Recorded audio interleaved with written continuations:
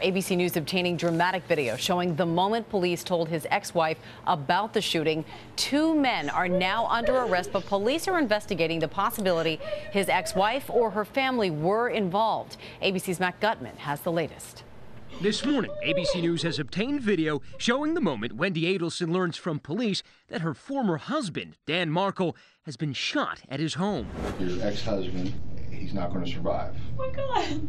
I don't understand. How could this happen? In July 2014, the Florida State University law professor was shot in the head in the garage of his Tallahassee home in what police say was a targeted killing. I'm scared for the kids.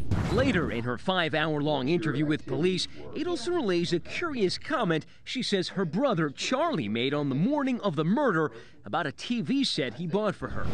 He knew Danny treated me badly, and it was always this joke. He said, I looked into hiring a hitman, and it was cheaper to get you this TV. If it's a joke, it may be an eye-opening one, because police believe Charlie Adelson has a link to one of the 2 suspected hitmen arrested this May for Markel's killing, both of whom have pleaded not guilty.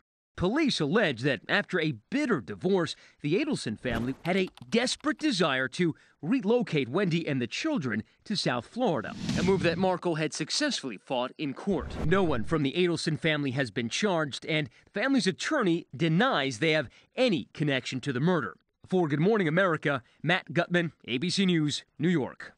All right, thanks to Matt for that.